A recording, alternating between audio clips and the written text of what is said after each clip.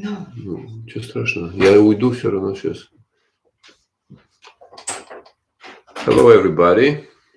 My name is Arsen Tikharitonov. I will be this improvised tech support for Professor Bushkova. I will only, since this is the first time we are doing this, I'm going to just a little bit set up the desktop for Julia, and we'll let you be. Julia, is it fine? Can you read? I think so. Yes, I can read. Please write in the chat that you can hear and see clearly that everything works fine. Okay. All right. Thank you. Hello, everybody. Again, would you please somebody write in the chat that you can actually hear me?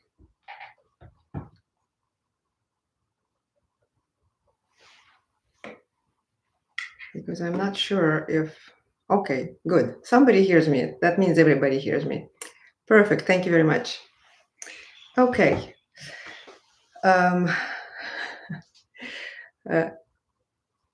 I'm very glad that you're here. And I will try to do my best to get around all this here, my setup for this stream, which is, yes, this is the first one I've ever done. So hope everything will go well in terms of technicalities. Okay, so I think I will start with answering some questions that already came in. And those questions were in the community and other in the comment sections. So somebody asked me, somebody who is working on the Bach's cello suites, which are transcribed for violin. This is a recent, sorry, will this live seminar will be saved? Yes, it will be saved, and it will hopefully be visible to everybody later on. Okay, so Bach's cello suites transcribed for violin solo. This is a relatively recent development, I believe, in terms of transcribing cello suites for violin. And I have not done them on violin, but the question was, I often find my left hand is challenging in awkward positions. How do I maintain a relaxed left hand when playing these passages?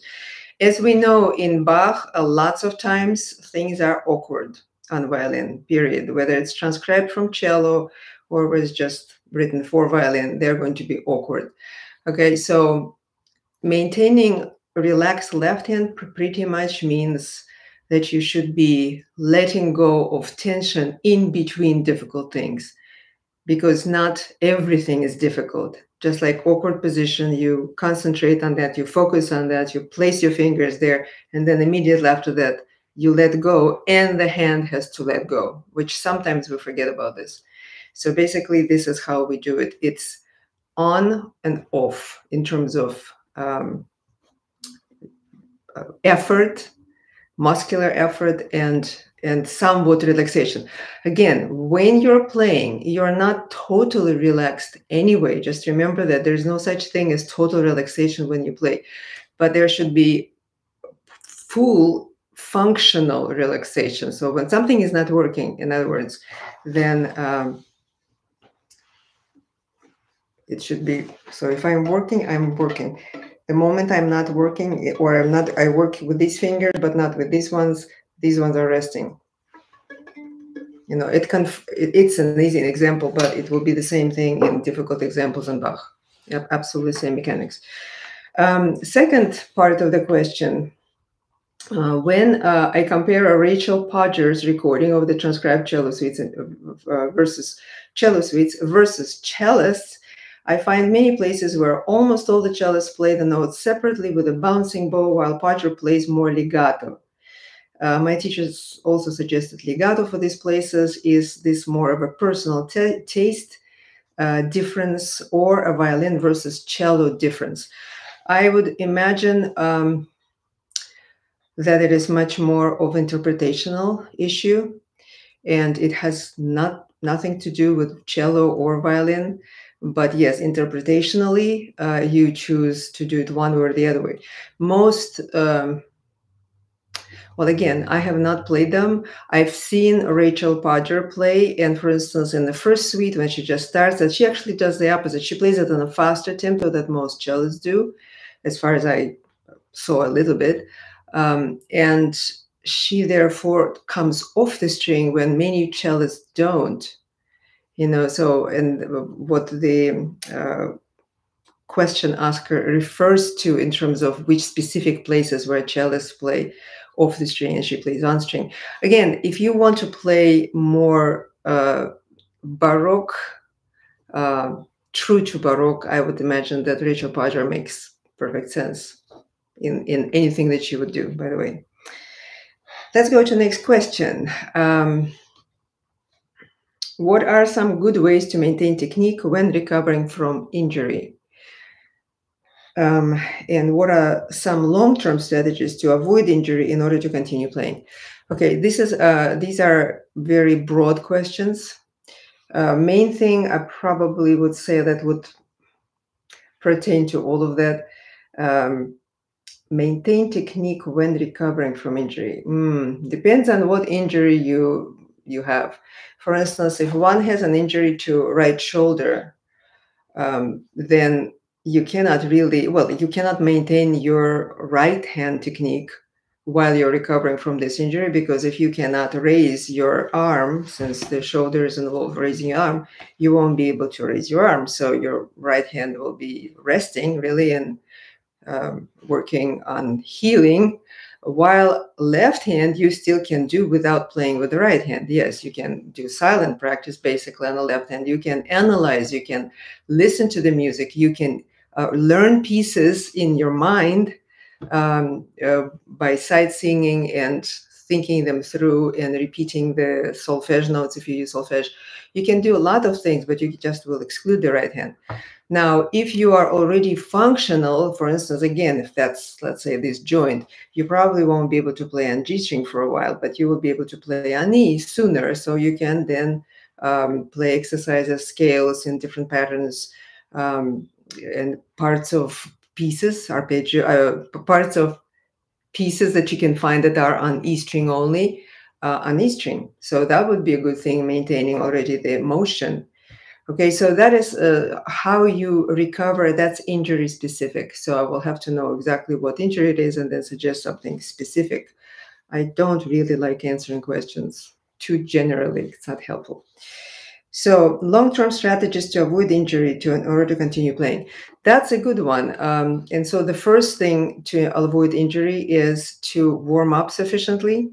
And I did a video on that just recently. It came out, the full warm-up. And then, of course, another video, as I mentioned there, the corner stretch, and just maintaining good posture, which is really important. So those things are preventatives. While playing, it's very important not to repeat anything strenuous. Like, for instance, if you're working on stretches, like big stretches, like tense, right? So when you go to the tense position and you're in this situation and you're working on those tense here and there, never work on anything strenuous for more than, I would say, 2 minutes at a time, and then you take a break. Sometimes if it's really difficult physically, like for instance, learning fingered octaves, when we play an octave with 1-3 and 4-2, those things, I would even say first start with half a minute, then you build up to a minute, then you build up to maybe a minute and a half, 2 minutes. But again, practice wise, I would not ever exceed 5 minutes once you're well conditioned for something really strenuous. So this important thing, don't repeat the same passages many times, again, for many minutes, because if you use the same muscles, they will not like it. and that's when how we get basically injured. And of course, the underlying tension will lead to this. So tension is a bad thing. So let's see, next one. How to gain better control of vibrato, width, speed, etc. And any recommendations for exercises or drills? Hello, everybody. I just see new people joining in. Okay, so better control of vibrato. The best thing, of course, is to use this wonderful device called a metronome, and also do. Okay, so let's go to the width and speed. All right, so the width of vibrato, if done correctly. Now, I will be speaking primarily of the wrist vibrato, right? So that we're all on one page, because there are lots of confusion with terminologies in violin and or any other instruments. Terminology is key to understand what I mean by this term or that term. So here we have with vibrato. Do your string crossing. Anyway, so with vibrato, what we mean by vibrato. So I recommend to do what I call wrist vibrato, which is this motion. Okay, we call it wrist vibrato when in fact it's kind of hand vibrato. You should also can call it, right? Because wrist itself doesn't move, but wrist is a joint from which this motion generally originates, put it this way.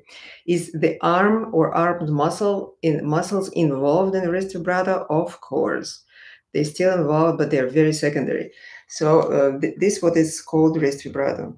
Okay, now this what would be called arm vibrato when you see it usually not the whole arm, it's just the forearm. It's this movement. And again, is something in the upper arm involved when you do either wrist, so-called wrist, or so-called arm? Sure. Everything is involved. In fact, your back muscles are even involved, but we're not going to use them in naming. Okay, so, and then the width of vibrato will really depend on your speed if you're doing it properly. So if my vibrato is slower, my width can be a lot bit wider. The width is more. And when I do it faster, the width is much more narrow. Okay, so this is correlation of the width and speed, of course, just like it will be with the bow in some ways. How to gain better control? Like in my experience, I first of all do not recommend to try to speed up vibrato that is arm vibrato, because it only would lead to tension. Yes, you can speed it up by making everything just basically like this tense. You see, so this is a really fast arm vibrato, because I basically tense up the whole thing and it shakes, you know. And then this kind of vibrato is tiring, and also on stage when you're also on adrenaline, it's going to be really fast to the point that it will not be audible in the whole. So arm vibrato, speeding up arm vibrato, I do not recommend. I recommend learning the wrist vibrato. Personally, my personal favorite, because you can do much more with that. So now if you have wrist vibrato, then you do the pulsating movement, like after you already know the motion itself. Here, if you do third position, you should touch the violin.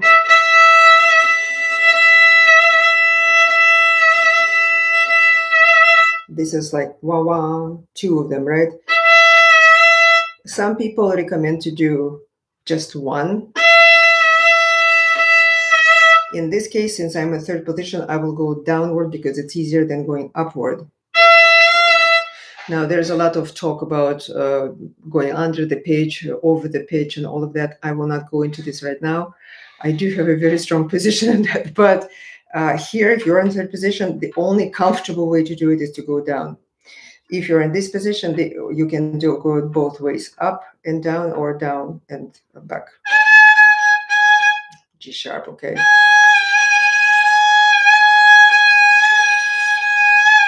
And so forth, okay? So then you do one, and then you do two, da ba bam, ba ba bam. Then you can do other pulsations on this. I probably should make a video on it. Actually, it's a good point. But other than that, I usually do it just with metronome, and then you put it in the metronome and you accelerate with the metronome. Metronome is your best friend with vibrato. That's all I can tell you. Next, tips on finding the right shoulder rest and chin rest combination. Okay, here, unfortunately, I cannot really answer this question. The tip is the only one. It should be a comfortable combination for you. And as we are all different, we're different in so many ways in the shape of our jaws, and just even when the jaw looks the same, it may feel different to different people. Shape of our collarbones and our shoulders, and how our shoulders slope, and what kind of padding we have here. All kinds of differences and all these combinations. So there are really no general rules that I can give you. Oh, use this shoulder rest with this chin rest. Unfortunately, no. Like I've found my combination is the side chin rest, and I have it kind of really curved here, and because that's what fits my jaw, and it goes kind of behind my jaw a little bit, and then my shoulder rest is the narrow wolf, this one, this shape wolf. Okay, and so then it also is curved in a certain way, you see, to like this. It's to fit exactly my body, because I have a prominent collarbone that goes here. Okay, so that's comfortable for me. But it's not to say that it'll be comfortable for everybody. Now, for many of my students, when they're looking to switch, it is comfortable enough, and then it's very easy to fix, because they just have to basically get an outfit I have. But to many of my students, it's not comfortable at all. So we'll have to look what's comfortable for them. For some, the chin rest has to be absolutely flat. Some can have the chin rest in the middle of the violin, which is positioned over the tailpiece.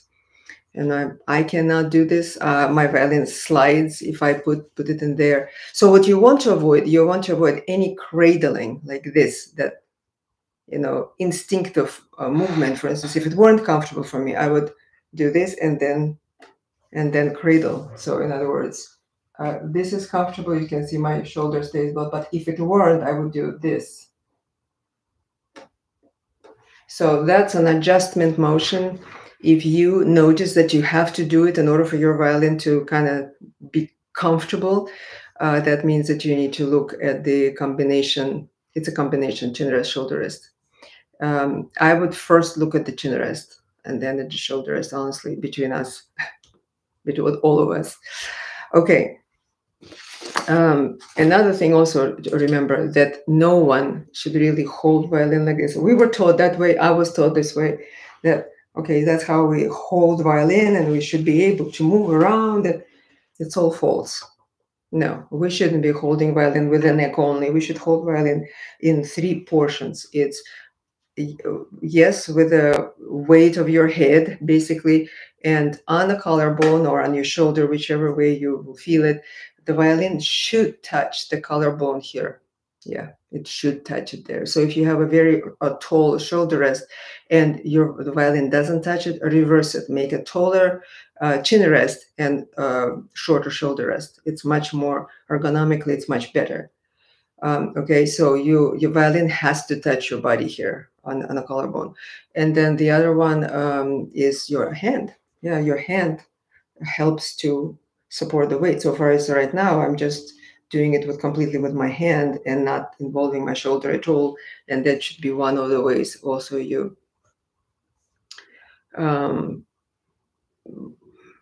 when you're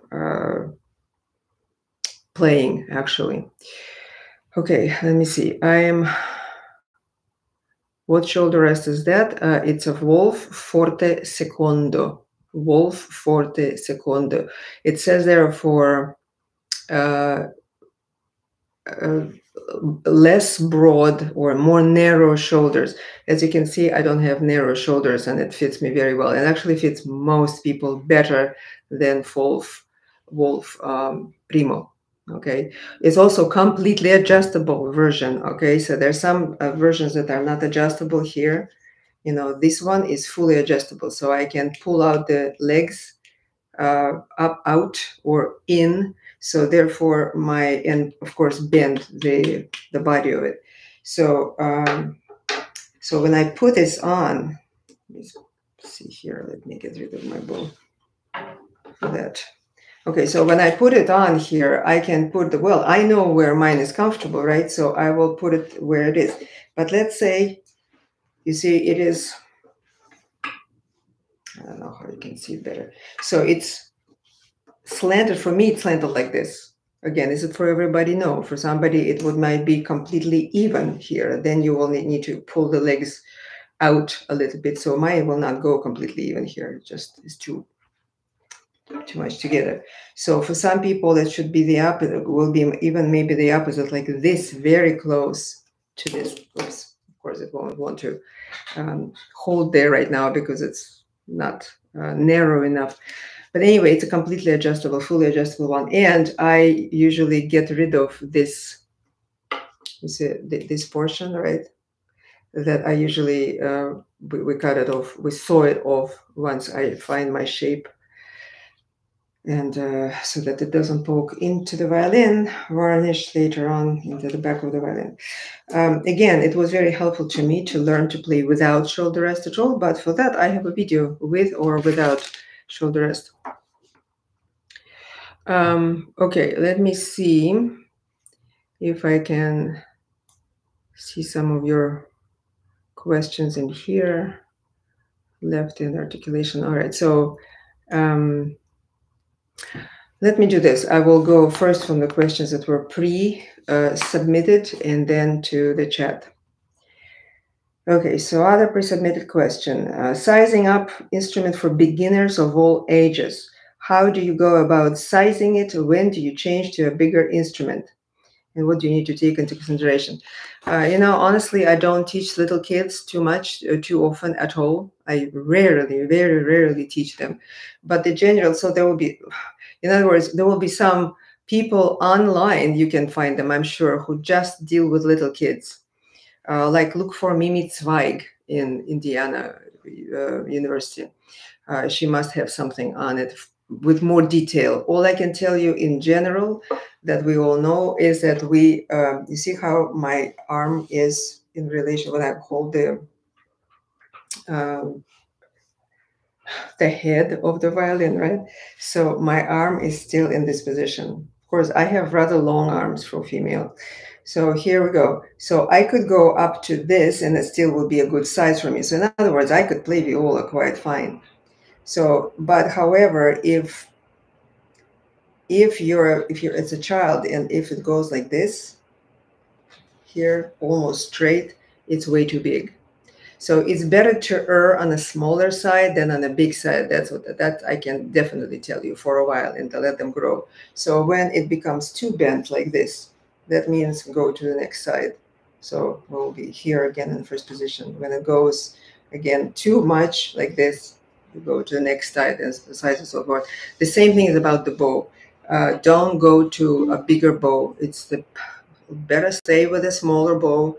If you err on a smaller size rather than a larger size, in my opinion, because it saves from having all these kind of problems of tension and lifting the weight that is too heavy.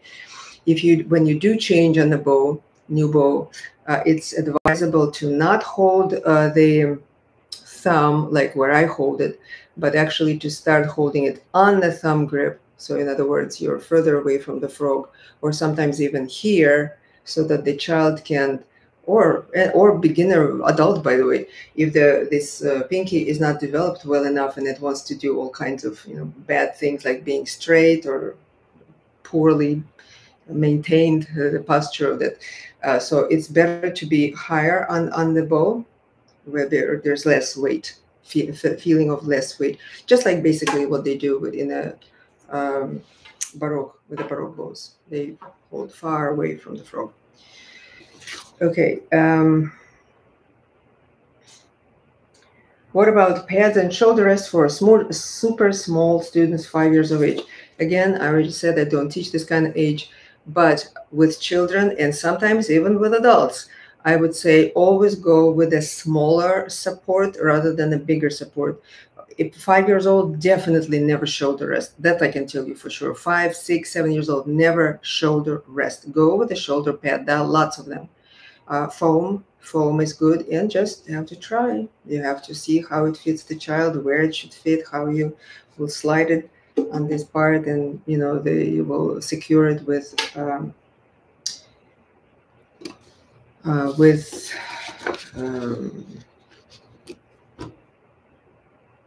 elastic bands. Thank you. Okay, let's go to the chat questions now. Okay. Demonstrate beginner violin arpeggios and scales, please. That is a bit, again, a little bit general question. Do you mean the scales in one position? Beginner scales will be in one position. I do have a video recently that I put when I demonstrate everything for 2 positions when you don't shift, which is also beginner. It's not the beginner like first weeks, but it is a beginner. So I do have that video. Please watch that one. And arpeggios, I am going to actually post it. It's coming up. Again, I will be in the first position arpeggios, which is beginner. Okay, so I think I will skip that question for now, if you don't mind. Let's see. Please, how do you trill over string crossings, viola? This is when it is not possible with this instrument. I'm so sorry, but I do not think I understand the question. Therefore, I can't answer it. What would you say where shoulder rest is the best? I think I already answered that one. Even playing without shoulder rest is right, it's a torture. Okay, so if that's the case, so again, if you tried a lot, it's probably your chin rest might be the problem. So you need to experiment with different chin rests, and then unfortunately go through different shoulder rests. So basically, for more people that I find, the side chin rests usually work overall. In my practice, only in my experience and overall, side chin rests work better.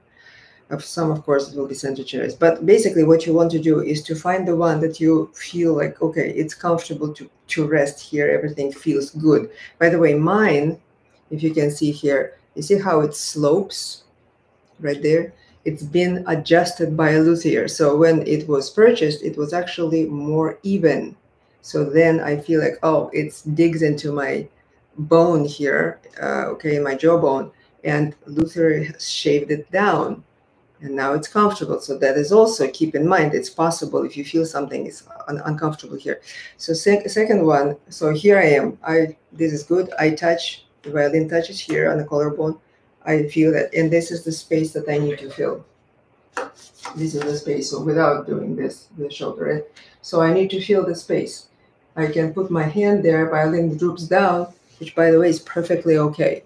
Don't ever go that, oh, violin has to go up, like with Heifetz or somebody else. People usually say, oh, but it's just to go up. Not at all. If you are in doubt, look at Leonidas Kavakos right now, one of the greatest living violinists, and his violin is always down. And not only him, there are many people whose violins are slightly down, and it's perfectly fine. It doesn't have to be up. So, but what you basically want to feel is this space in here. So you can start with a foam pad, and there are pads are called. Anyway, I think I will just have to investigate the names of them and put them somewhere in, or make a video about this, more about the pads, specific names of them. But I do think I actually mentioned them in one of my videos, in the setup video, on the left-hand setup video. I'm pretty sure I'm mentioning some of those. So, but just generic foam pads, and then seeing what might work. If you feel like, okay, it's just not enough support, first go with raising the height of your chin rest, which you feel is comfortable, okay, and then go again to different shoulder rests. Okay, that would be my suggestion.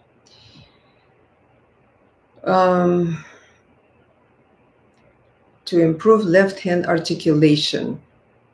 Left hand articulation is the speed with which you take fingers off. Okay, so that's the one that is important. Of course, it is important that we do press with the finger enough, but most like to make a clearer sound. But you see, that is the speed of how I take the finger off rather than. You see, this is a slow taking off, and this is a fast one. So it's much more energetic, it's instantaneous, and that's how I would say that's the main thing to look for when you address the articulation. No chin rest works for you. Somebody says that's good for you, but they just be careful that you don't damage the varnish of the violin, because we sweat and it eats up the varnish. So you probably should put some cloth onto that violin. So if your curved bone musica is slides off, there could be two reasons. One, the bone musica is the shoulder, as somebody's asking. Curved bone musica slides off, or you lose it while playing. It could be two reasons. One, it's a little bit too kind of loose, truly. Or another one, also a very common one, people don't think about this, is that you have a lot of pressure that you actually unconsciously press up with your shoulder, and it squeezes that shoulder rest, and it becomes stretched at the moment, that's when it gets slow. So watch out for that.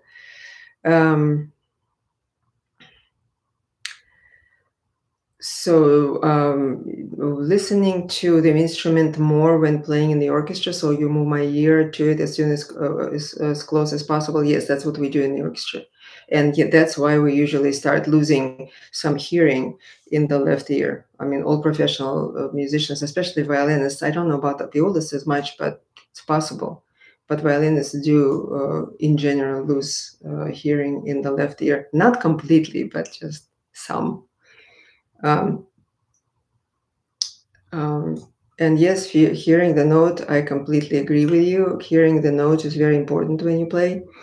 But also, for the orchestra playing, you absolutely must be able to place your fingers in the right places without hearing them as well, because sometimes it's impossible. Sometimes it's so loud out there. I mean, the brass is playing, the winds are playing. It's not possible to hear yourself. Okay, so for intonation, you absolutely have to know the placements of each note without hearing it as well. Okay, let's look for more. Oh no, that's okay. All right. How to develop musicality. Playing as an adult beginner is very unmusical. You know what? Honestly, every beginner, adult or not adult, is going to be unmusical for a long time, unfortunately. Why? Because technicality of playing violin is just so difficult. Okay, so yeah, there's a lot of goes into just learning how to play with a straight bow, with all the basics, and then learning to shade the sound, the tone, and then do crescendo, do diminuendo. It's just part of expression. And then, of course, vibrato comes at some point, and that creates a huge difference also in terms of color and shading. So, yeah, developing the bow technique, being able to do diminuendo nicely, to go through, I usually show the two favorite notes.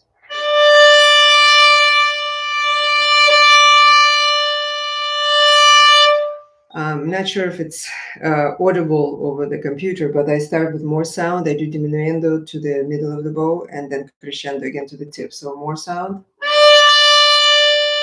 diminuendo, crescendo. Then I'll start at sound with forte, diminuendo, crescendo. Okay, so those are like really, really basic things to learn.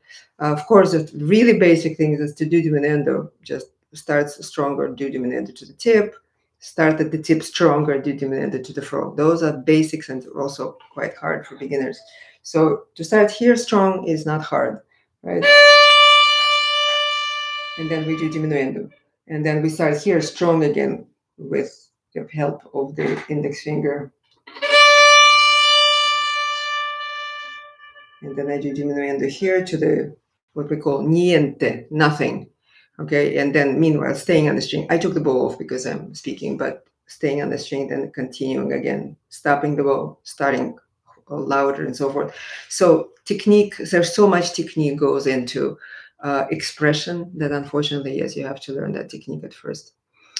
What rubber replacements for legs would you recommend? I would imagine those are these legs, right? The shoulder rest legs.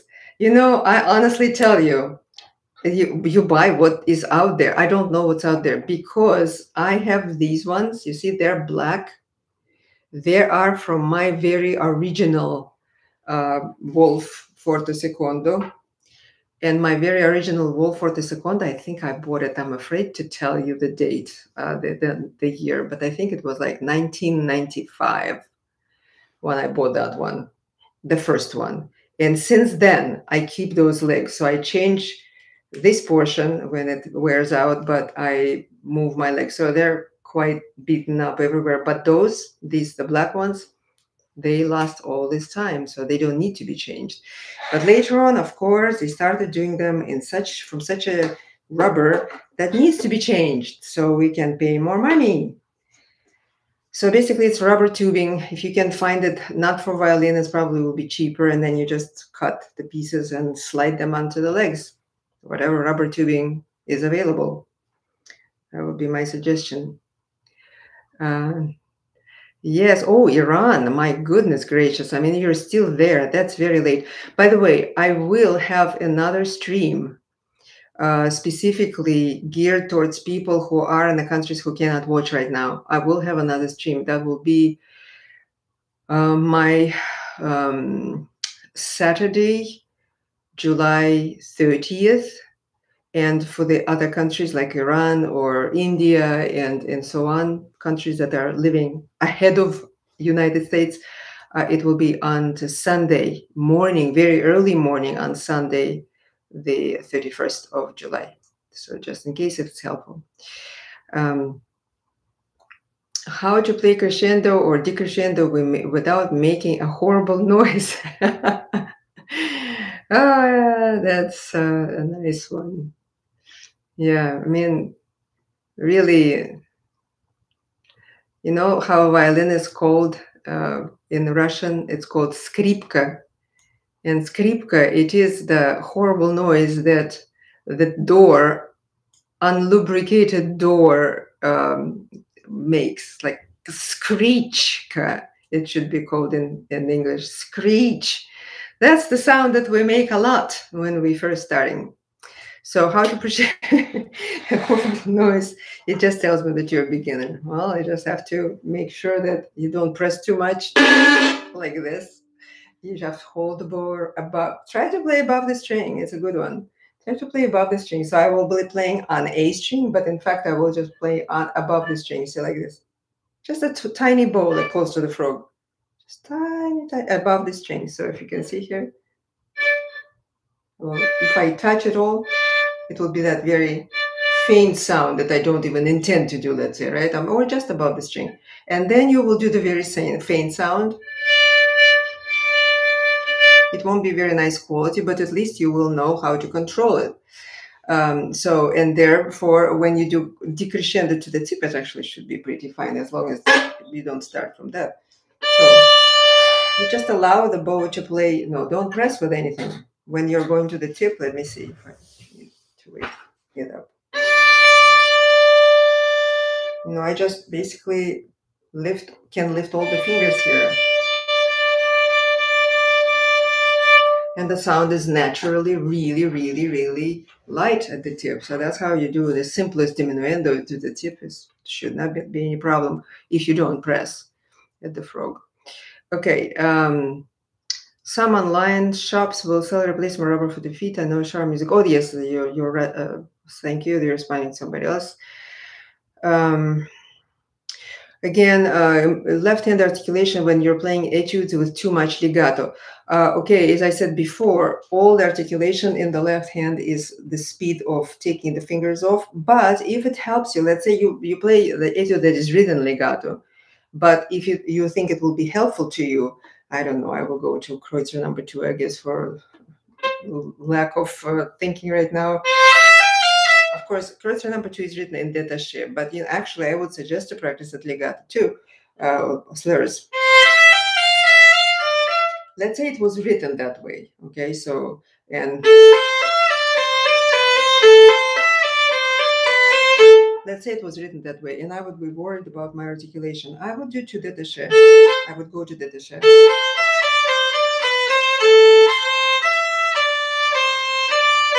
You know, if it helps, if you know that your taking off became faster, maybe it will be helpful.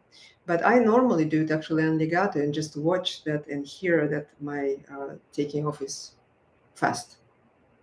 Okay, rhythms really help with this, different rhythms. Not only the dotted rhythm, but other rhythms as well. Okay, how do you choose a uniform position? Okay, let me see. Okay. Uniform position or tilt for my left hand fingers on different strings and positions for intonation. If I understand the question correctly, this versus this. So for the fingers to feel the most comfortable, I make an adjustment with the with moving around here. Okay, so in other words, I do not agree with some people who say we always have to hold violin here on this bass joint.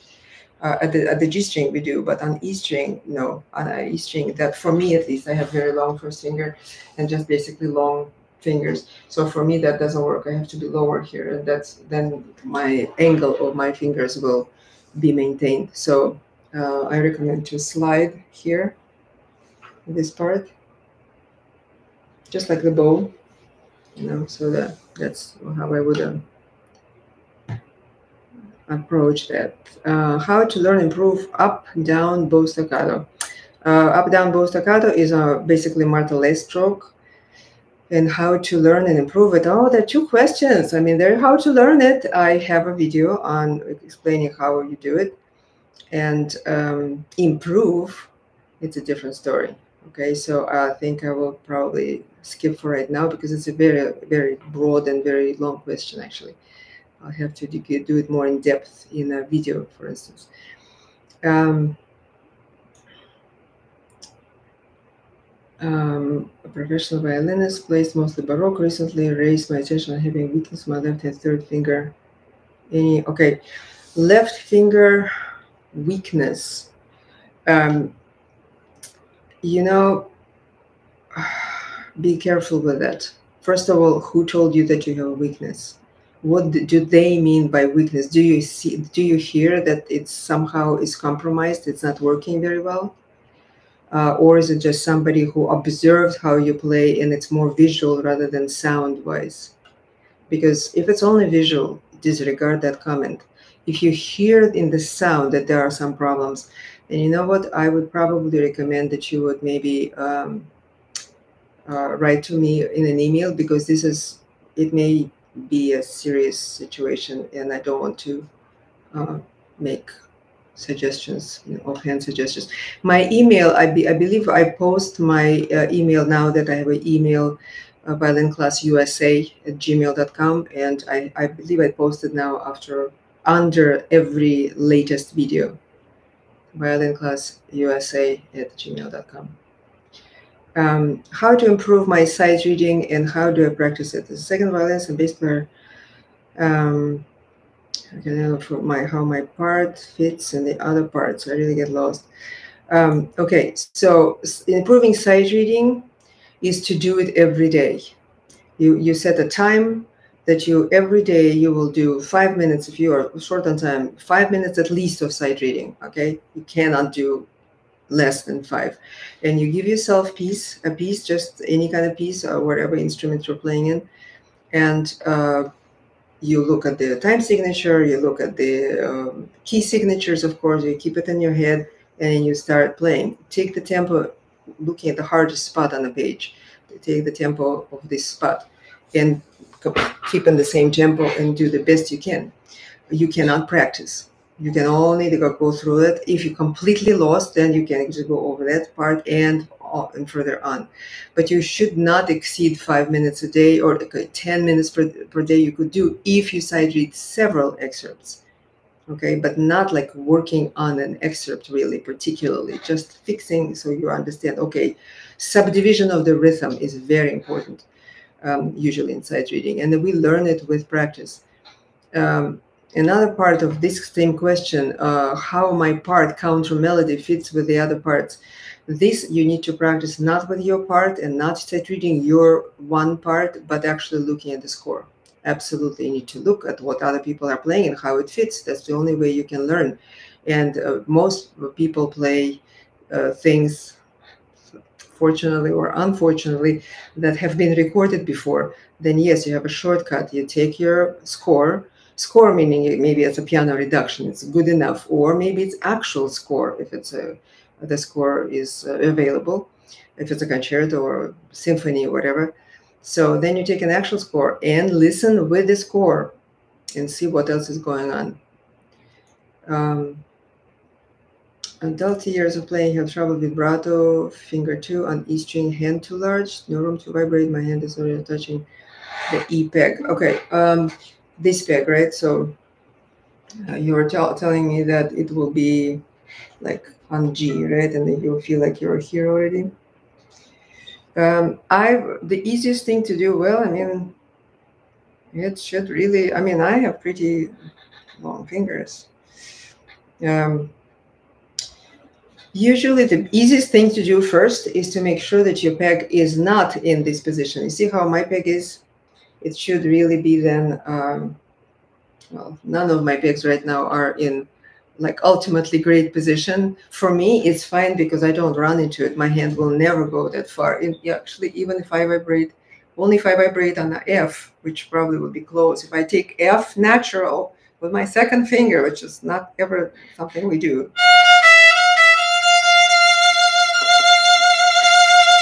then I probably will get what you're getting on G, right? And that's because my peg is not horizontal, not vertical. I will make it vertical. Make sure that you restring your string, and so that the peg eventually will come at a vertical thing. You will have a little bit more room.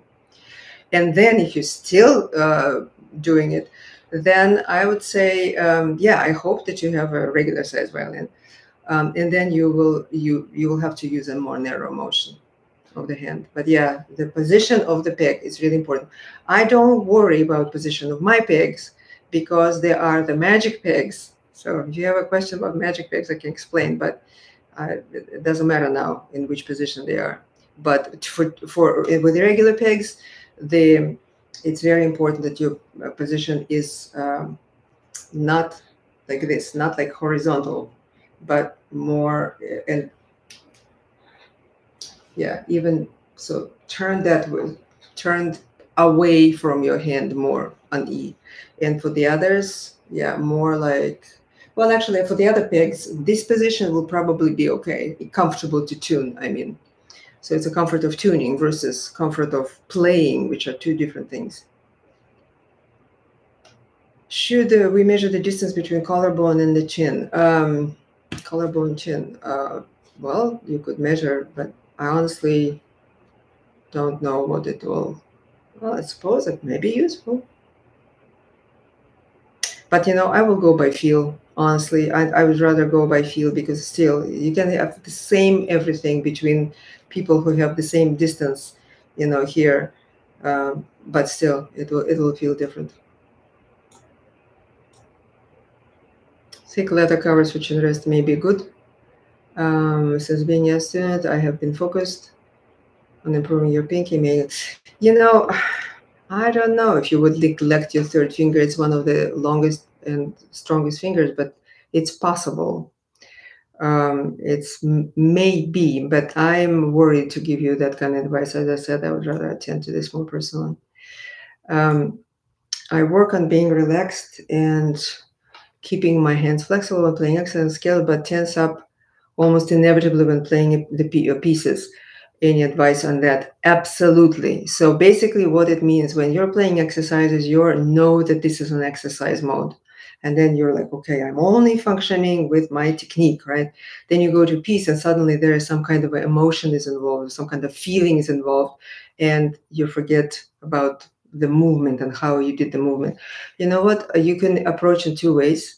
One is start making music on your exercises.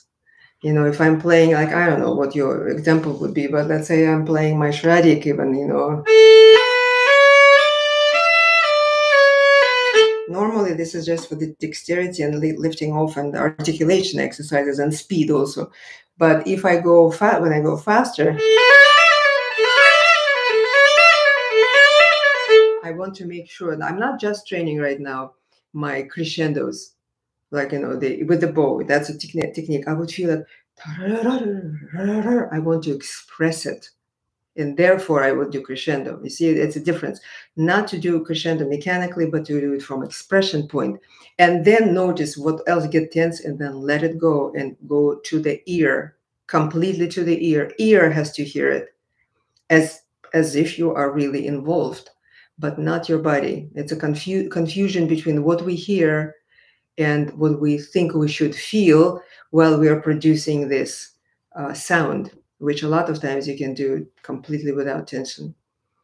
But that is a big question, Evelina. And I work with this with my students all the time on this thing. So another one is to integrate, to take a part of the piece in which you're playing and dissect it into small segment, and each segment first do with completely relaxed, and then I call it infuse it with feeling, little by little, while remaining as relaxed as necessary. Yeah, right thumb locks up. Well, right thumb is in your right hand. Yes. So again, it probably means that your thumb kind of functions differently. Something is going on with your hand when you're playing a piece. Something changes. So you need to catch what the change is. Probably video yourself in such a position when you can see very well your hand and your arm, your bow arm, close and far, and see what the difference is when you are in an exercise mode and when you are in a piece mode. Okay, and then in the piece, just go for necessary passage with the feeling like you have it in the exercises. Absolutely. Does the pressure on the string have impact on the note? I mean, you reach with less pressure on the strings with your fingers. Well, actually, yes, it does. And usually you get more clarity when you press more, and more fuzziness if you, or less clarity when you press rest. But let's not confuse the pressure. You know, I saw somewhere that you have to press, I think it was in the Maya Bang or Maya Bang method, that one should press it with excessive tension on the string, which is a horrible thing to do. Actually, I would not, even though the many other parts of the method of Maya Bang are quite good. But this one suggestion, I was thinking, oh no, please don't do this. So pressure has to be enough to depress the string fully to the fingerboard, but not press it into the fingerboard. Okay, it won't help.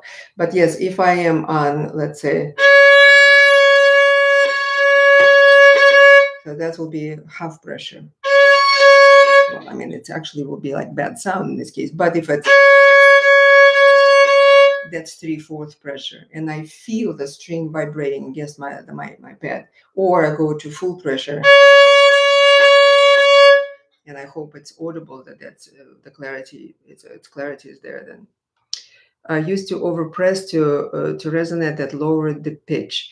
No, I don't think the overpressure will lower the pitch. It's slight difference in the position of the finger, which is a lot of times we don't even feel it. But if we look at it, like really look, oh, it slightly is changing. When we press more, it just will kind of go downward. So you can press more and don't overpress, but overpress up.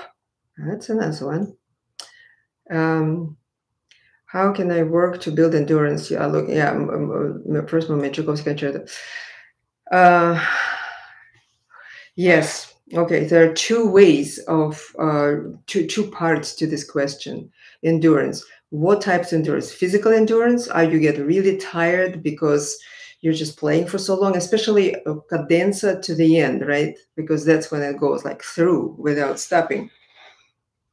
So when it's that section, if it's physical fatigue, two issues. Maybe you're not doing enough cardio exercises. Actually, you have to be in a good physical shape to do it. That's number one. Number two, it's most likely has to do with more tension than necessary, which probably when you practice, you have less tension because you practice by little portions, hopefully, and then monitoring the tension. And when you play through, you also have the weight on you. Oh my God, I'm playing it through. It's so long. And that kind of starts pressing on your mind and meanwhile start accumulating tension. That's all connected, right? Mind and body, very connected. So if that's the issue, then it's the issue of going, oh no, nothing is the matter. I'm going just through this little passage here or this little spot that I practiced before was perfectly fine. And now I'm in this little spot and I practiced before again. And you switch from spot to spot to spot to spot like this, rather than going, oh my God, I have so much to play. This is about overall tension, okay? And then also there's mental endurance, which is you should be able to see the whole movement in your mind's eye, like what's your exposition, and then development, and then cadenza, which is the peak of the moment, and going to a recapitulation. You have to be able to go through it in your mind, and maybe even with fingers in your mind, with everything. Then you will build this up like this. And lastly, once you learned or have done these things, is to play this movement in one day without really run it with all the fatigue. Hopefully it's not from tension. Okay, I just want to say it's not from terrible tension. If it really starts hurting, God forbid, that means there's too much tension that is just bad. Then you need to undo this problem first. But let's say that's not the case. It's more of a mental endurance, it's more of a stamina and so forth. So you did what I just told, and then you run this piece in entirety, let's say at least 5 times in one day. Okay? No stopping. No matter what happens, just go through and through and through how it will be on stage. And that usually up to 10 times in one day, by the way. And that's usually just gets you on a different level. Okay. How to deal with performance anxiety when performing a solo piece? And what are you thinking while performing and playing? What I'm thinking while performing and playing is hopefully exactly what I thought when I was practicing. Exactly that. What else you can think? If other thoughts come to your mind which you haven't practiced, then you're not recreating. I mean, performing is recreating our practice in front of other people. That's what we do. Practice, therefore, is performing what we always practice, how we will be performing, in every shape of it. So yes, that's what you do. So the question is then, what do you do when you practice? Okay, and I think one single, okay, wait a second. Where did it go? Is there one single thing you focus on while performing sound with? Oh, no. You focus on everything. You hear everything, absolutely everything. And you monitor as you play, and you keep looking forward in your mental eye. Mental eye constantly looks forward to next spot which you will be playing. Not even next spot, like next bar, next several bars, depending on how it works best for you. But no, you constantly monitor everything. That's the difficult part, of course. Again, we learn it when we practice. How do you develop the awareness of so many details such as this under pressure? Again, the under pressure is the key to the question, right? It shows me that this person, but it's actually many people. This is a very good question, excellent question, because so many people ask it. And I, of course, also as a younger player, I went through exactly the same worries. Like, how? I mean, I would be performing and suddenly some other things will pop into my head, like I would be thinking about suddenly, oh my gosh, did I turn the light off before I left my apartment or my house, whichever, right? So if that happens when you're performing, it means that, well, it means that you're playing on automatic at that moment. And we do not want to play on automatic ever. Automatic means on autopilot, physically. We learned everything and our body is playing and our mind is traveling somewhere. This is something we want to avoid altogether. So under pressure will not be there if you practice knowing that this is what you're going to be thinking. This is how you're going to be talking to yourself when you're performing. Exactly like that. Nothing will change. There will be no such thing. I mean, there is no such thing really. Oh, I learned everything and now I'm performing. No, it looks like that, but it's not how it works. You constantly work. There's no performing for you. It's you're performing in the eyes of the audience. And for you, you're playing, you are doing your homework in front of other people. What maker is my violin? My violin is made by Carl Becker, 1920. Okay, one question. How do you teach your student to progressively control inertia, momentum, in string crossings or bow changes? That's a very deep question, actually. How to control inertia, momentum. Well, it's mainly, if I understand the question, in string crossings or bow changes. Okay, well, start with bow changes first, I think. Although string crossings too, I suppose. Okay, so we can go to string crossings. So.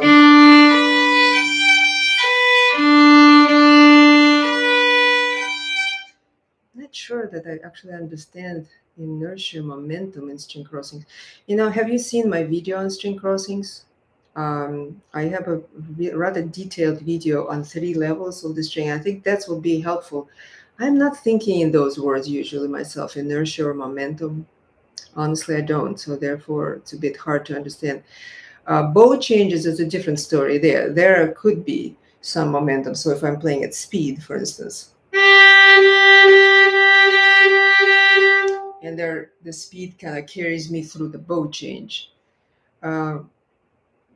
But again, how to progressively control, I think it will be more about controlling the weight of the bow. That would be more for the frog and on certain strings, and not so much about inertia or momentum. Sorry, I'm very literal. So as you can see, I get with the words and I want to be very precise of understanding the question. Is learning to play with a mute a bad idea? Worrying about how loud and clear versus stressing innocent bystanders.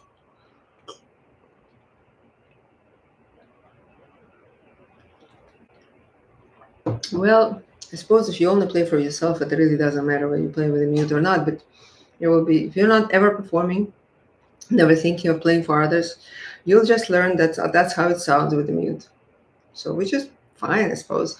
But I've never dealt with a situation like this. I sometimes have my students travel, or I travel and have to practice, and then you choose your battles. You choose your whether you are going to be annoying to others.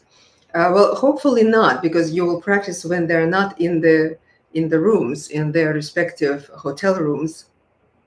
Oftentimes I would be asked to put hopefully in a room that there are no neighbors, so I don't bother anybody if I practice a bit later, but not too late, of course, in hotel. So in the hotel, yes, I would practice with the mute mostly.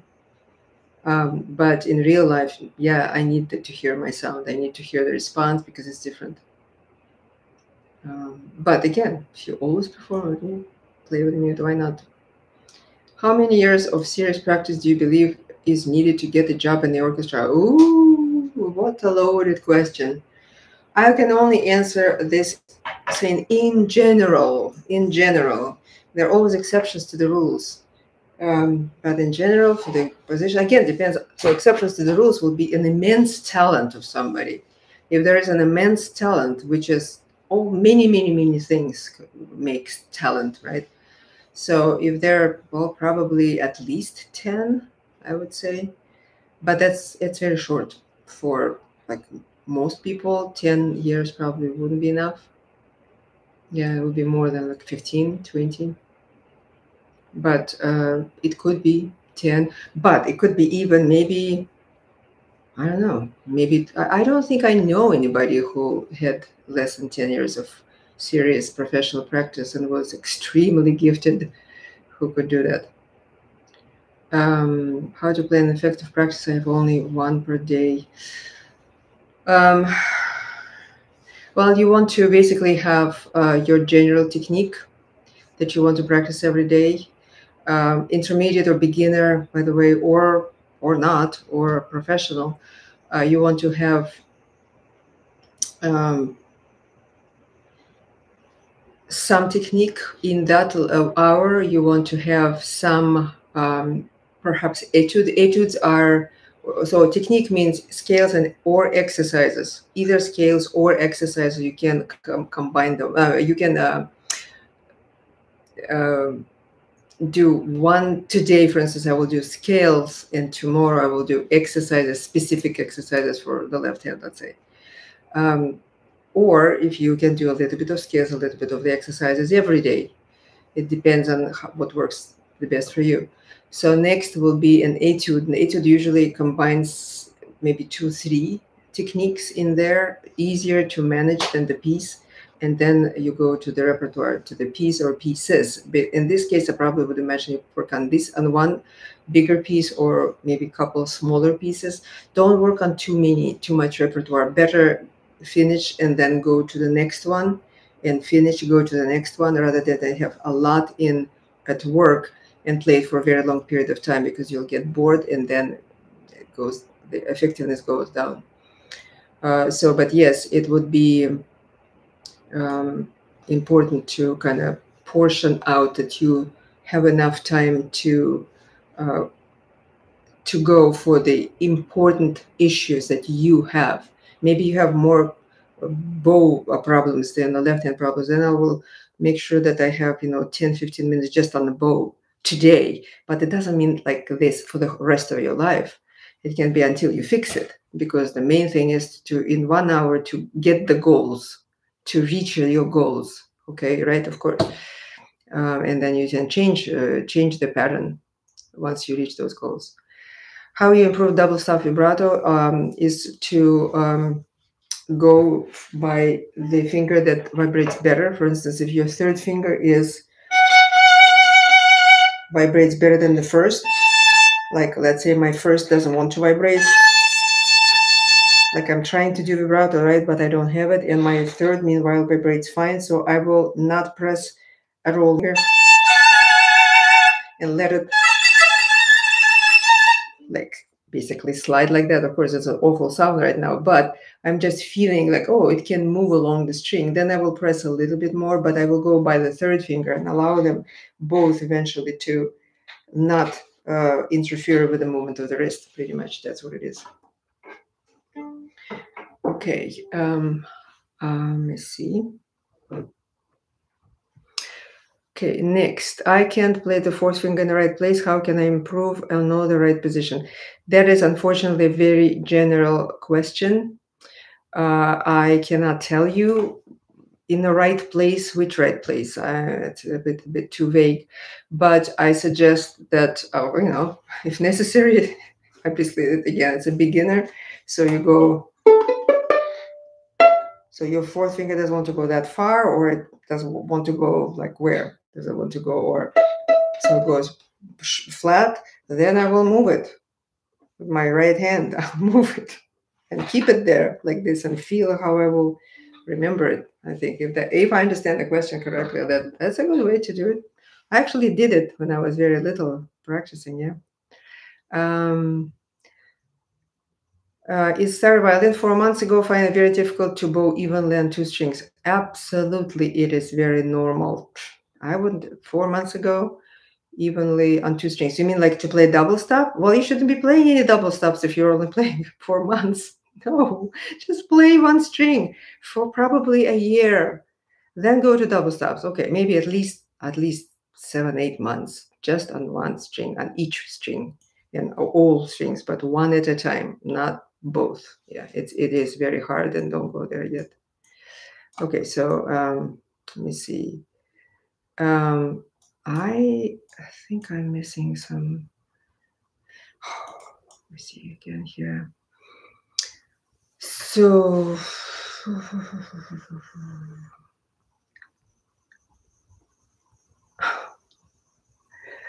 okay, vibrato. Okay, so vibrato above or below the pitch. Vibrato goes both below and above the pitch. There have been several studies on that already, dismantling the idea that we always vibrate only below pitch to the pitch.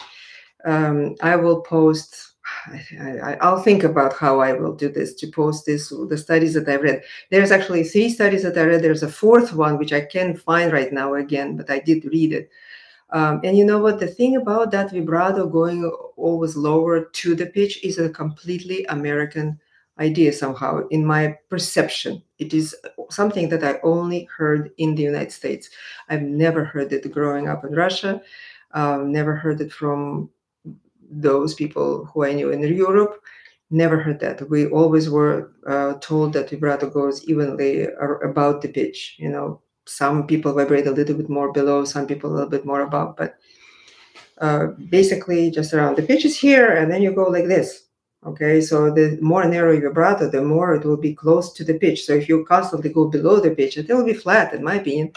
And so luckily, these studies that were done with machines, just machines, impersonal machines, registering the vibrations, they indicate that yes, indeed, no matter how people learn, if they think they vibrate below the pitch, they still will go both ways. So, okay, so what your suggestion for late start? There are talents who only encounter the right method and teacher to consider the road, and the foundations should be built up. Yeah, you know, I'm dealing with the same too, with the same stuff sometimes. Improvisation of the methods will be good here. So I usually fill some gaps, but you can't fill them all in the conservatory or university, let's say. So being creative teacher and not allowing these people, not going like, okay, everybody's playing Mendelssohn concerto, so you should be playing Mendelssohn no matter what. Of course, not like this, right? So we have to fill the gaps, because again, if they're very talented, they've gotten some strengths somehow. If they got them without etudes, that's fine. They don't have to do the etudes to get the principles of good playing.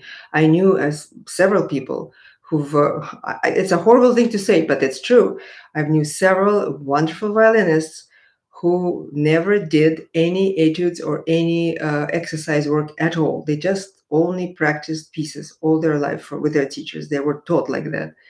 And usually all of them at some point had to work to come and rethink some of their technique. It's true. But they could achieve great heights if they have great talents. They can achieve great heights by just learning on repertoire. And I'm pretty sure that some people can just learn on repertoire. Why we even learn on etudes or exercises and then etudes and then in repertoire? It's because we have to process things, and usually most of us, we have to process in small portions, you see? But if these people are able to do this on pieces, then good for them. The only problem that usually happens is that they get tense. So they go for the sound so much, for how the ultimate result, they get tense. And a lot of times these wonderful players, very talented, they start developing or have developed already tension, and you know it's not good. And that's when I will go back. I will lower the level of whatever they're playing, and I will go and find out exactly what is the problem, basic. usually gap in something basic, and I will retrain that gap, and then we'll go back a little bit slower in terms of repertoire acquisition. But yeah, that's what I do. Would you mind discussing how tilt and if there are any changes of your right hand while tilting the bow from a flat toe tilted position? Oh, to a tilted position. Yeah, I myself, let me get some water.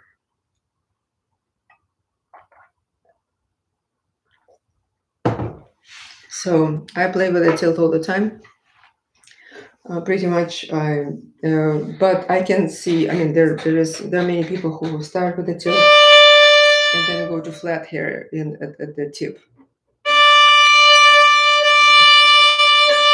I suppose it's fine. I mean, I don't play like that. I actually maintain the tilt even in here, but less of it at the tip and more, perhaps a little bit more at the frog. So that's how I was taught. Bow tilt and E. But there's a school like in New York. I know lots of people who just play in flat hair. I mean, they start with flat hair and they have completely different feel here, and they do get more sound. But it's also, in my opinion, it's about more. It's bigger sound, but maybe it lacks some shading a lot of times. It lacks refinement, but it gains in projection. Going from this position, I change this position here. So this is a tilt versus no tilt. It's mostly like it's a turn of the thumb. But will I really do it when I play? Like when I'm playing at the speed? No, absolutely not. So if I need to triple forte and I'm at the tilt, I would actually just depress the bow into the string and it will go to flat hair. But the stick will be slightly tilted anyway. You see what I mean? So, but the hair will become flat just because there's more leaning into the string. You started practicing in the park near your house, setting up away from people. Yeah, that is a good thing. What to do to develop third finger strength? I would say playing to develop. Yeah, okay, so it's the same thing. It's the same like what you did to develop the second finger strength, I would say, or a fourth, which is playing exercises, but not overplaying them only. I mean, I don't quite understand what the strength is. It's like you feel that your finger doesn't depress the string to the fingerboard. I'm not sure, because if the other fingers do and the third one doesn't, and you do exactly the same thing as you do with the other fingers, I think you actually might benefit of asking honestly, physical therapist, because sometimes there is something wrong with it. Well, I mean, not wrong, but some tiny portions of muscle fibers are undeveloped by birth, from birth. I had actually a couple of students who had this situation, not with the fourth necessarily. Yeah, actually, one was third finger. It wasn't about the strength, though, as it turned out. It was about the strength of certain muscle fibers that were not working. And no matter what we did on violin, nothing worked. So if your other fingers, second, for instance, functions well and your third doesn't, I would probably actually arrange for a consultation to see that you don't have any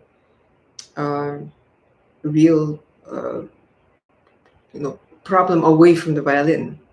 But it also, yeah, so that would be number one. But other than that, I just don't get it. I mean, we should not be banging into the violin at all. We shouldn't be. We should, usually when you practice anything with the third, it won't be open string to the third, right?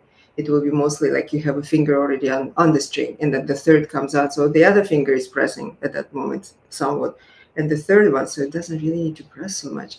So I don't really, for third finger string, I don't really understand it, how it could be, unless there's some kind of a, problem in the muscle itself. The park idea, what violin sound characters are ideal for learners? Bright violin. If you're a beginner, just go with the violin that you can afford. It really doesn't matter. I mean, you have to develop your ear to hear the sound I mean, I could never choose when I was little, like what kind of violin. I mean, whatever violin they gave me, I had to play on it. And tell you, it wasn't very good violin either. But you make sure that that not so good violin sounds really good. Then you learn, then you grow, then you get a better violin, the one that you really like, for instance. It shouldn't be an issue.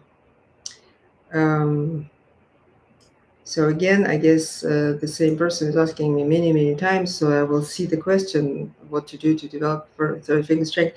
Again, if you have really big problem, please write to my email. Maybe we'll figure out what your problem really is. Okay, so now, how can one improve dexterity, especially with the third and fourth? Okay, third and fourth,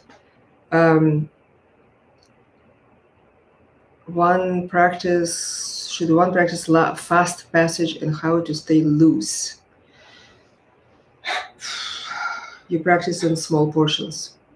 On those small portions, you do rhythms. You know, for instance, if I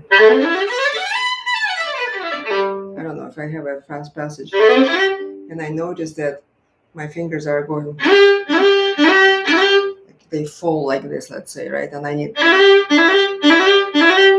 articulation, or back end. So what I would do, that is your generic dotted rhythm. Then you reverse it.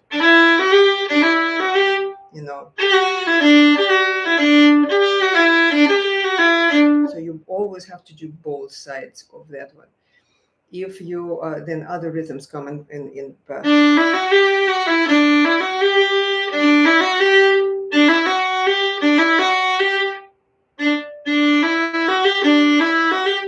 so that these rhythms, they I believe I have a video with these rhythms already. So again, look it up on my channel, actually, and you vary them. For instance, if you need tatam, param, when you practice short notes, these are the ones that are like in fast tempo. So your brain rests on the ones that are slower and focuses on the ones that are faster. Okay, so that's why the rhythms are good. It's not just like, okay, practice the rhythms and by themselves, it just improves it. No, it's how you think. You think in pulses. Da da da da, relax, da ba ba ba ba. But when I do this para, it doesn't mean get tense. No, it just means focus in my mind. Da. So, and with this, the movement has to be articulate. And again, so it's not like this. Not a slow movement like that. It's deliberate. Every finger.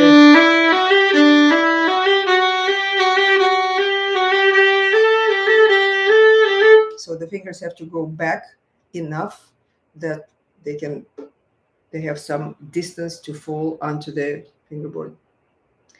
I hope that will answer your question. And yeah, practice Shradik and Shevchik were great things. Just don't over practice. Again, don't over practice too much at the same setting, at the same several minutes at a time. When I practice, I hear my neighbors too. Oh, nice, listen to this.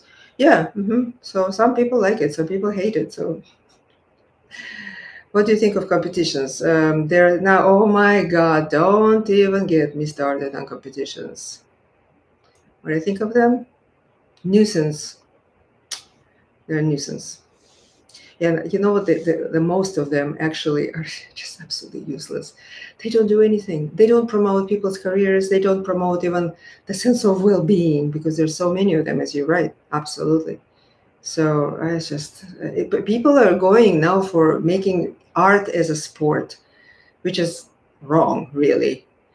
So those few competitions that were before, okay, those created visibility to those amazing people that would play in them. But right now, all kinds of people play all kinds of tiny itty bitty competitions, especially the kids, the beginners. Oh, let me play in this competition. Why? It's just totally useless. I didn't play a single competition before. I don't know. I never played the competition before I went to conservatory at all. Thank you very much. So fine. Do you have some tips for someone preparing to auditions in orchestra? in orchestra. Oh, in the orchestra, yes. I mean, well, you have to play very well, first of all, just like play very well, and you play very well your excerpts, like you play your caprices, your etudes. And then you definitely need to arrange your excerpts in a book. So not like, okay, so you can open, like you have one symphony, another symphony, third symphony. No, you make xeroxes of each excerpt and you put them in the book, like a binder is great.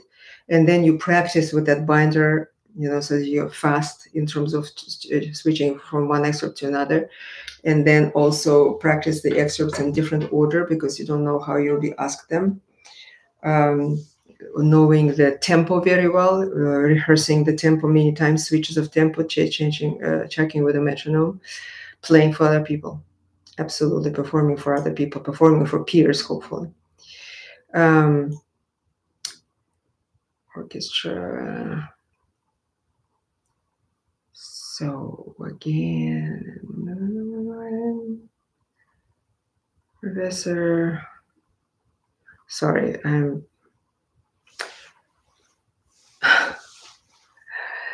Okay, how should we practice shift going down on scales? My feeling is 4, 4, 3, 2, 1, 3, 2, 1. And I find out being inconsistent in intonation for shifting down. It depends where. A lot of times in this, I mean, are you talking about 4-octave scales? Are you talking about 3-octave scales? It's all different questions. So if you have 3-octave scale, I don't know, I will go for G probably, right? Well, you probably are talking then about a higher scale than G, right?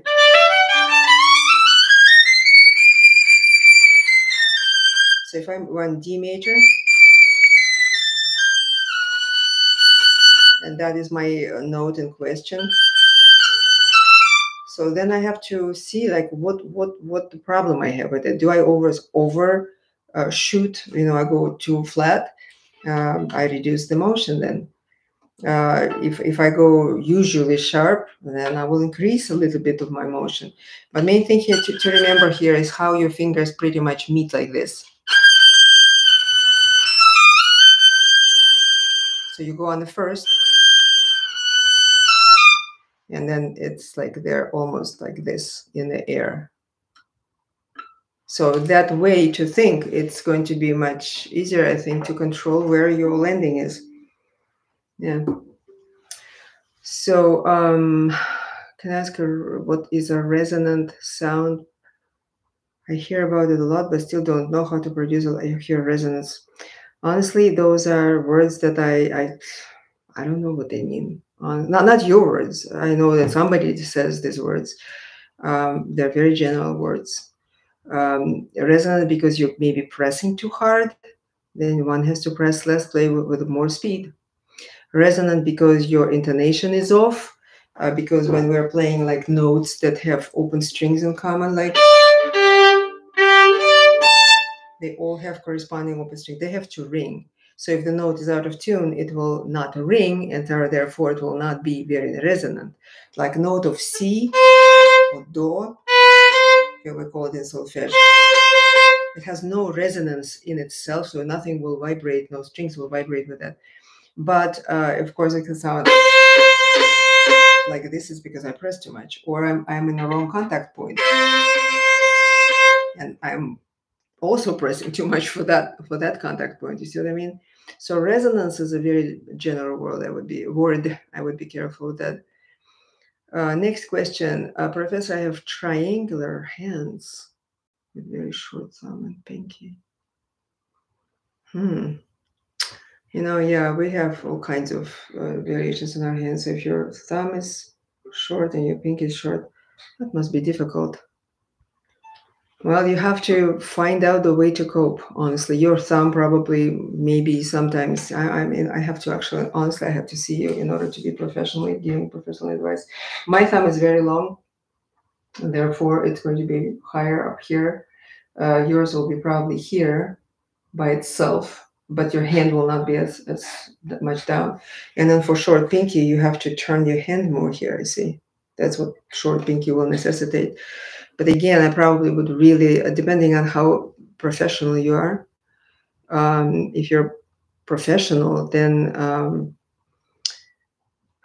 then it's one story. If you're not a professional violinist, you will need to refinger things. So you will use one, 2, 3, rather than turn your hand so much, to your arm twist. It's really not good for the ulnar nerve to over twist the hand towards the neck. But we have to do it. We have to turn it somewhat, of course, to play with the fourth finger. But if your fourth is too short, then you have to make adjustments.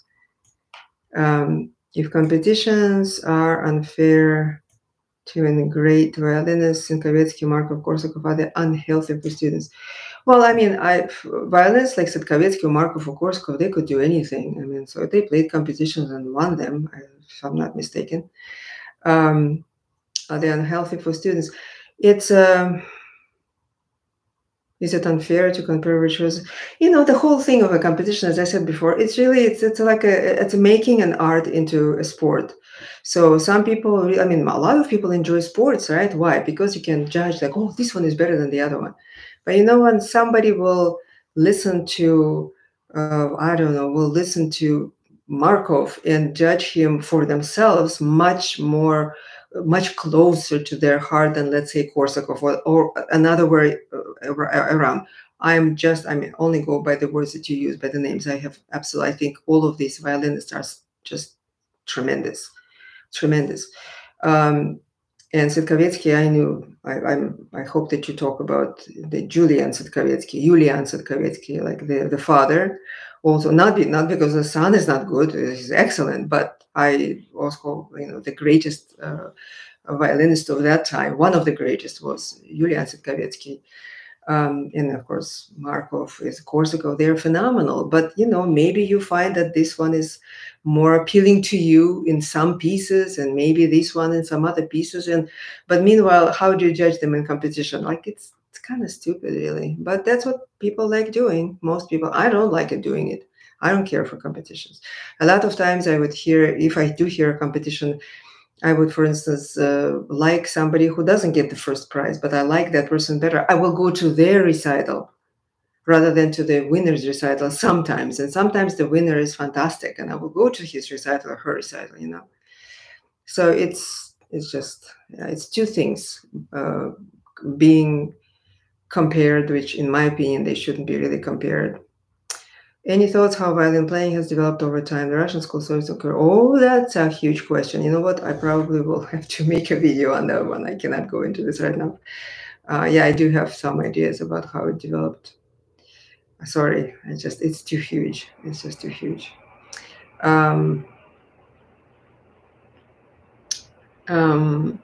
Is it okay to have two hand positions? Mainly use a high thumb position, but when I want to reserve it, of course. Oh, of course, absolutely. You can have many hand positions actually. Once I said it, then of course I open a can of worms. I should be careful about who we are talking, like for what purposes different hand positions.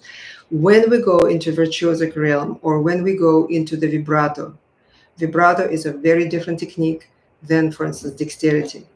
So when I play fast, my thumb will be in a certain place, the optimal place for me, will be there, right? So, but when I do vibrato, a lot of times my thumb will go under the violin almost, or even behind there that way. But I would never play my passages anymore. I used to when I was younger with my thumb, being there. But I don't anymore because it is physiologically not good. And now I have the backup of physical therapists and hand doctors who tell me why this position is not good physiologically. So we know for sure, but for the thumb backward. But if it's for vibrato purposes, it's a completely different thing. Main thing is that you have this part open, that here it doesn't press together, it doesn't come together. So if that happens and your thumb is even back and you manage not to reduce this space, you can play like that with the thumb, and then you can move it.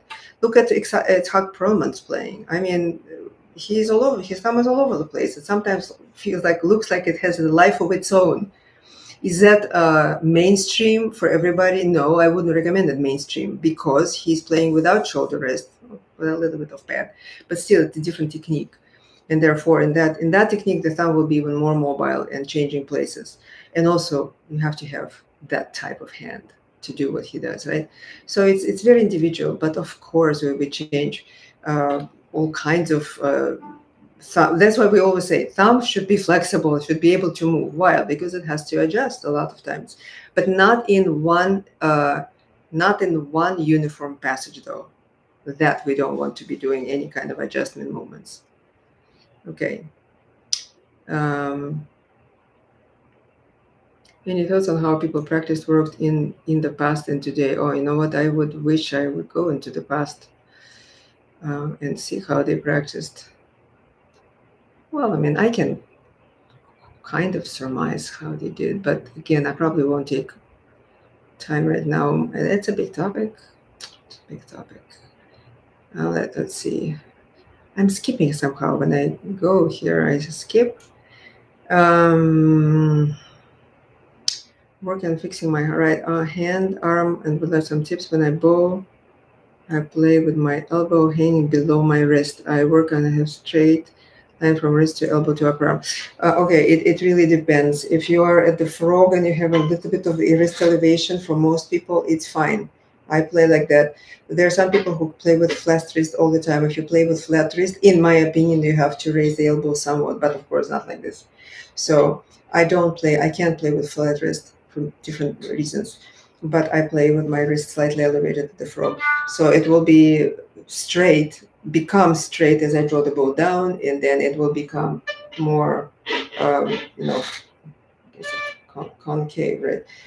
When I go here, and then it returns to this. So there's not much of motion change between this is frog, this is middle, this is tip. But pretty much that's what it is. So watch where the elbow should not, well, the elbow will hang if your wrist is here, if you're at the frog. But if you are here and your elbow is hanging, you need to bring up your elbow. Okay. When I press the string and the sound, it's very awkward. Though my friends are very excited. So I don't know what happens with my left hand, but when I press the string, the sound is very awkward. And unfortunately, I can't tell you. It's a question, but I need to see you. I need to see and hear you. I don't know what happens. What are your thoughts on Prokofiev violin concerto technique-wise? It's a very hard concerto. There are lots and lots and lots of techniques involved. It's not an easy concerto by any means. Before playing Prokofiev number 2, you should play, I don't know, probably a lot of them. You should have played, right? You probably did. Vietnam, at least a couple Vietnam concerti, and Paganini. Get to Paganini caprices, play Paganini caprices before you play Prokofiev, in my opinion. So there are just lots of stuff. There is a lot of stuff, and also depends which movement you're talking about. But yeah, I would say many people play too early, especially like start first movement, play first movement too early. Yeah. By the way, what are the magic pegs? Okay, magic pegs are called magic pegs. They are on the market. So basically, they are tuners. So they are placed into the peg holes here by a luthier. I wouldn't do it myself. But he can retract them without damage to the peg box at all. So that's that type of the pegs. And then they are pretty much fine tuners. So if I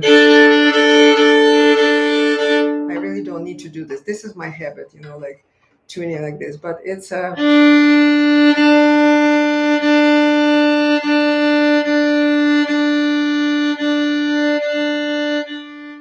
very easy to tune because there's a mechanism inside of them that actually works as little gears in there. So it's great. I mean, they've been used for a long, long time by bassists and then cellists, and finally they got to us. And I've had this for many years by now, and many of my students switched to them. Oh my goodness, I will never go back to regular pegs. Absolutely, because there's no such thing as a peg slipping or the string slipping or whatever. It's great. It is magic. So I agree, magic. To a good professional luthier is how well the instrument players. Absolutely, golden words. If you have a good instrument and you're a good player, the better you are and the better instrument you have. Well, actually, I should retract that. Any instrument will sound better if you take it to a good luthier. It's if it is set up correctly. But it will be more noticeable for those people who are professional or pre-professional, at least good players. Where when you place your index finger on the D string, does it touch the A string? Can you please explain a little bit finger placement on D string? So when I placed like this, no, it doesn't. So to check that, you play double a fourth. So if it somehow touches, like there will be no sound. So in order to do this, I mean, sometimes it can touch. Yeah, you know what? Sometimes it's fine. When I know that I'm not going to play double stop, right now I'm there. Yes, it touches. So that's fine. But if I need to go away and allow it to allow the A string to be there, I slightly change the angle of the finger. So, but yeah, for like passage playing, when you don't have that, absolutely it can touch. Let's see the next one. Okay, since the pieces are more important than native exercise in devolving, playing skills doesn't mean should be practiced in the beginning of the practice and then potentially priorities over this. No, not devolving. You mean evolving playing skills. No, I didn't say that since pieces are more important. I didn't say that. I said that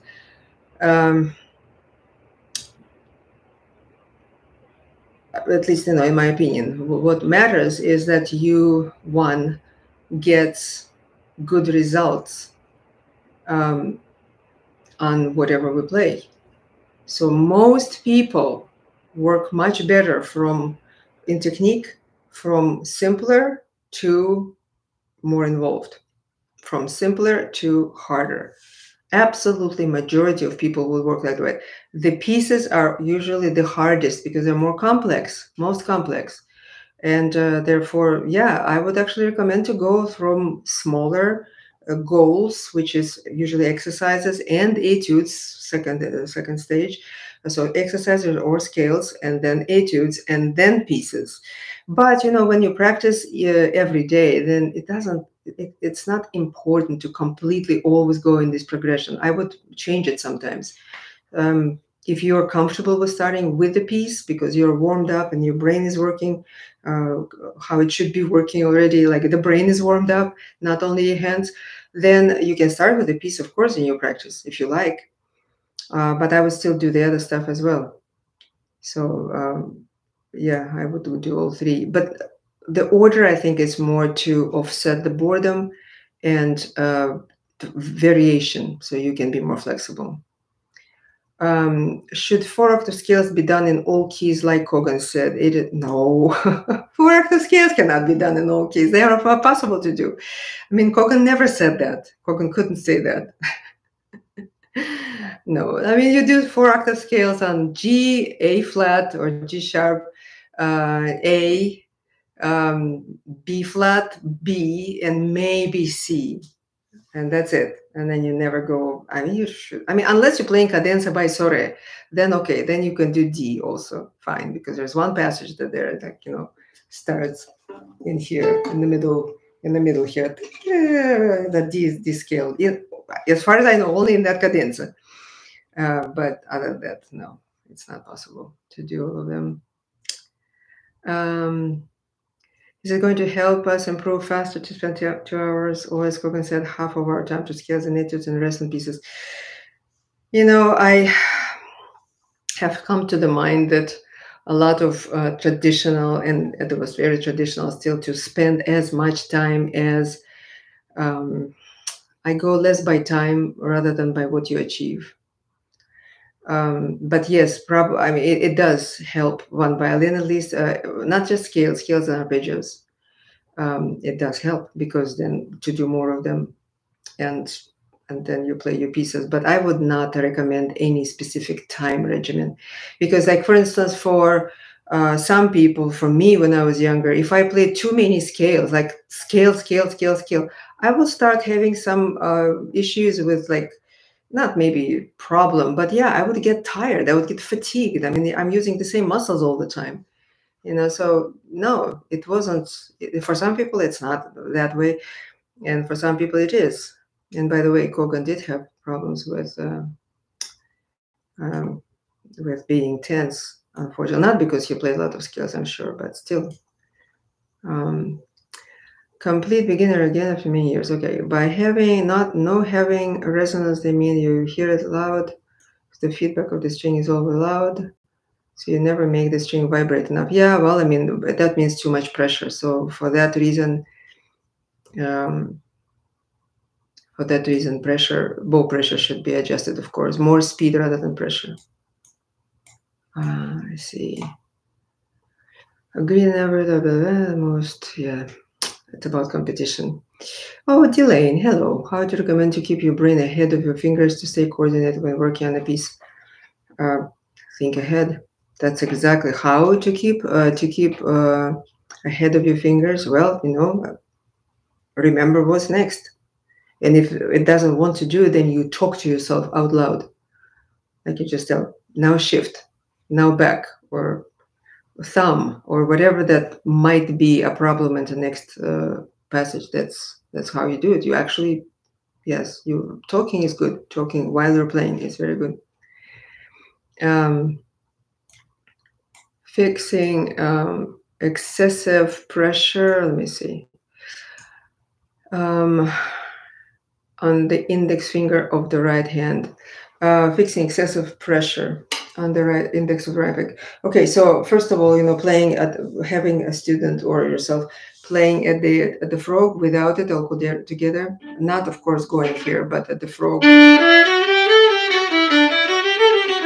So learning how to play without it all together in the part of the bow that will sound by itself, and then going for more speed rather than pressure, even in sound. Let the sound be lighter. So again, I'm just keeping my index completely off. So usually this pressure comes because people overpronate, and so to be able to change the angle of your hand and concentrate more on the being in the middle of your hand in terms of its position, I believe that's very helpful. Any suggestions for helpful layers develop a brother that starts in the beginning? Oh yes, I have suggestion to that. Okay, so start in the beginning of the note. It's a huge problem right now. Yes, people are just okay. How do I get it to move? Oh, I got it to move. Beginning of the note, yeah, it's just, well, first of all, the ear has to get it, that it doesn't start in the beginning, because most people don't notice that they do, things like that, or even like this, delay. They just don't even hear it. If you don't hear it, you can't fix it, right? So it's possible to start beforehand, and then make sure that when usually people start beforehand and then they do this, and then they stop at the moment the bow touches, right? So to touch or have the bow on the string already and then start vibrato and then immediately start the bow. It has helped to some of my students anyway. In terms of continuous vibrato, the best, of course, a well-known example exercises are to lower finger and then raise it, raise it while this finger keeps vibrating, or the wrist keeps vibrating. It's not the finger that's vibrating, but the wrist, right? So lowering the finger on the string and then raising, or lowering this one and then raising. That's the main one. So after this is done, after the hand doesn't react to verticality of another finger, the problem is solved. First time I heard momentum was in minute and 6 lessons. I've been playing separate string crossings of the bow. Yeah, I see. Yeah, not to work too hard. Okay, I get it now. Yeah, so it's more. Yeah, I can understand what it means. I probably should reread the 6 lessons again and see how I can use it with my terminology. I just don't right now use that with the word momentum there. I probably would use it a bit, but letting the bow do part of the job, absolutely. A lot of times, it will be in here, realizing that you're not going to be landing in the same part of the bow. Actually, that the distance between the strings is there to help you in a way. And yes, some movements becoming more passive. I would, for me, I would say don't work so hard. And a lot of times I'll just do the trick. How realistic it is to be a self-taught violinist? Not very realistic. I mean, it's just darn difficult instrument without outside ear, outside eye, outside ear. Once you've reached a certain level, then yes, then you can be self-taught on violin. Not from the beginning, though. I don't think so. I've never met one. I mean, I've never met a successful self-taught violinist, a good self-taught violinist. That's what I'm trying to say. So hard time. Let me see. Again, I moved through some things. I mean, this. Okay, I was shifting. Okay, oh yeah, 3 note. Okay, 3 note chords. Yes, 3 note chords in Bach for voicing. Play 3 note chords since rolling them isn't most appropriate. I think it wasn't that also a question that I had before, and there was a question not from the chat but before. Let me see here.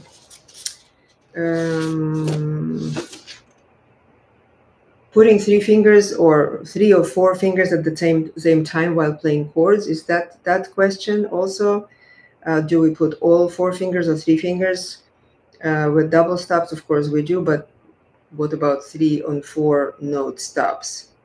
And also another kind of related to it, what about the fast speed of bow? Is it correlated with the pressure? And then this question is how we practice the 3 note chords. Well, I guess it's different. So to practice 3 note chords, for intonation, I will break them. Let me see. Sorry,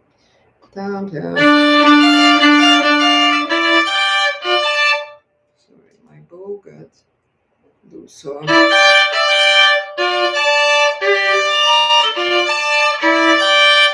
like that I will do for intonation, so I can hear 2 and 2, meaning 2 lower strings, 2 upper strings, 2 lower strings. So double stop, double stop. That's for left hand. For the right hand, it's also not bad, and I do as it comes, because I'm relaxed here. I'm not going to trying to get like 3 strings together. And then when the speed, when I increase the speed, it's much easier to produce 3 notes together, right? So I would be closer to obviously to the fingerboard. And to the question of putting several fingers together, yeah. So a lot of chords, 3 note chords, are actually only 2 fingers are involved because they're fifths. We don't like fifths too much, but they're there a lot of times. So if it's a fifth, so there are only really 2 fingers involved, but the 3 notes. And so those we have to, of course, play together. And then there's this, that chord together. Yes, this one, it happens fast, so that we have to be able to place these 3 notes down also together. So I probably won't practice like that, honestly, just lifting and spot tapping. On the other hand, maybe I would. if I try it and I feel like, oh, it's useful, I'll do it several times. But usually from so that chord before, and then you go to that one. Okay, so that's for putting the fingers together. Now, I think your question was how to 3 note chords for Bach in terms of voicing. Well, in this particular example, the voicing, of course, is not an issue because all 3 voices are moving. Well, I mean, the middle voice is not moving, but the outer voices are moving, so that would be fine like this. again, depends on how more Baroque you want to be. People who play more Baroque, they will also roll these chords too. Taryam, taryam, taryam, taryam, like just like that. They're not going to play them as 3 notes, so they will be more like this. So depends on the chord, I think, or situation with the chords. Yeah, but I first will just practice for good left hand placement and then decide how I want to do voicing, which way. Should try to be practiced with a drone is in the appropriate key to help intonation. I never ever in my life practiced with a drone, so I would not recommend it, honestly. Unless, again, I mean, if you're a complete beginner, if you're an adult, and now these days they have good tuning. I don't know, but to what drone will you put the shredding? That's my question. So if it's A major and there's a drone on A, then your C sharp will be constantly flat. It will be like that, and that would be wrong. So your A, your D will be fine, your E will be fine to the A drone, but the C sharp will be flat if it really matches the drone. So if you know that and you can adjust that C sharp will not match the drone, then it's sure, of course, because you will have, and B also will be not anywhere. So A, D, and E you will get in tune. That you can do if you exclude E, B, and C sharp from trying to match them, because it will not work. What is correct hand motion when changing bow? How to make the bow change smoother? Depends on where the bow change. I mean, I would imagine you probably, I mean, I use it at the frog. Well, at the frog, I'm doing the, what I explain in, I do explain that in the bow hand bits and pieces, bow hand part 1, part 2, part 3 in there. And also I think I have a video on bow hand. I know I do more in the basics, so I would just suggest that you watch it. I think I'm saying everything in there, how to change it smoother and so on. How would you practice passages from like a descending double stop chromatic passages in the condenser? Descending double stop chromatic passages. Oh, you mean those? That one? Because the bow moving. Oh, I mean, if that's this one, there's no like accuracy of the left hand. So you just basically do vibrato movement, and then you see that it's pretty much like sounds like a chromatic scale, but it's not literally like this. No, if that's the question, because I think that's the only one. So it is just. It's a kind of virtuosic thing. Like, Wieniawski used the same thing in the Wieniawski concerto, like at the end of the first movement. I'm having a hard time on that vibrato, and I feel like it's not working, especially on the pinky finger. Yeah, well, the pinky finger is usually just because in our head somewhere there's a lock saying, oh, I'm a little bit more like this, and therefore this movement cannot be there. So maybe you should practice here, vibrato, feeling like all fingers, let them slide like this, and the fourth as well. And then you can do the same thing here. So like, so somewhere there, your fingers will be on all strings. And then just feel how they slide, all of them. And so then just slide and like allow yourself that sound, and then slide, and then slightly more pressure on the fourth. Learning playing pieces you're conscious of the theory in the writing like this is a measure for the dominant 7th chord moving, or does it just sound right practicing? I would use theory, of course, because you want to memorize it, you want to know. I mean, it is useful, yes. Oops, again, it skipped a lot somewhere. Why are conservative systems nowadays so bad? Nowadays, on the top 1% soloists are not even close to the level 56s, and is it partly because teachers spend more time with students back then? I'm not sure that I completely agree with this with this statement. Honestly, it's hard to tell. Okay, I know that you're a professional violinist and all that, but there shouldn't be a system in conservatory anyway. I mean, it should be one to one, and maybe that's the problem. And sorry, I just have to keep up the time. And then the top 1% soloists. Okay, soloists. I guess that's the question. Well, that's a question about individuality. It's not about the conservatory systems. It's about individuality. We've stepped away from individuality and we went to conformity. I think that's the issue, not the system. So it should not be the system. It should be individual. YouTube. Yes. So, but now I know that she was subscribed to Violin Lab. If somebody did well, it's wonderful. Which should the price relation be between my bow and my violin?